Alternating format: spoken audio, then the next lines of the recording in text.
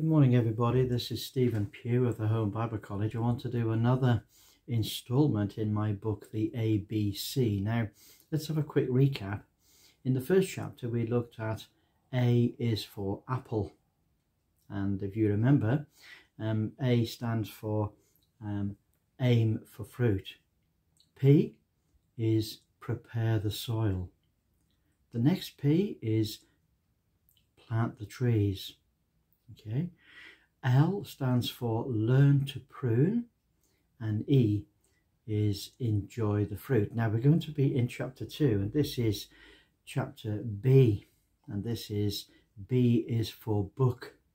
Now in this chapter we're going to learn that knowledge is a key to life. There's lots of keys to life, but knowledge is one of them. So the second book that you will need to create is book number 2, called My Treasury. And My Treasury is just a place where everything that you think and everything that you want to remember is written. You might call it a journal, but I call it My Treasury. It's the place where all the good stuff is kept.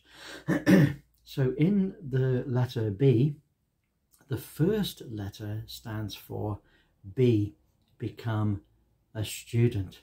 Become a student. Now the concept of lifelong learning is something that is thought of as being a new concept. Yet I pity the person who has stopped learning. Wow. Every day is an opportunity for some new skills, some new ideas, some new experiences to have, some new skills to practice. It always thrills me to see senior citizens using text messaging and the internet. You know, that's an amazing thing.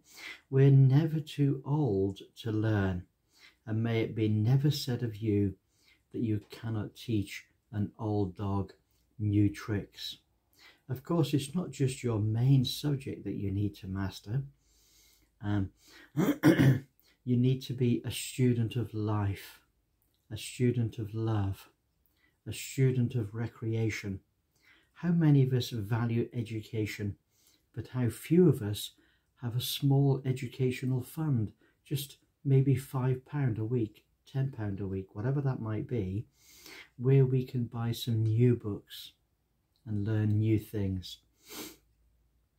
Okay, so that's very important. And how many of us use our public libraries? Now in England we have public libraries, and you can go into the library and they will give you a special card, and with that card you can, I think you can take out 7 or 8 books at a time, and you can have them for a fortnight.